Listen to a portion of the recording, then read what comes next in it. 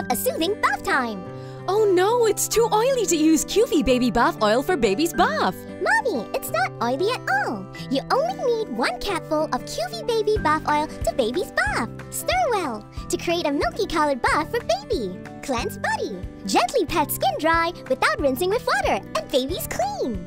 Apply QV Baby Skin Lotion after bath to moisturize skin. I love my baby's natural scent. That's because QV Baby is fragrance-free.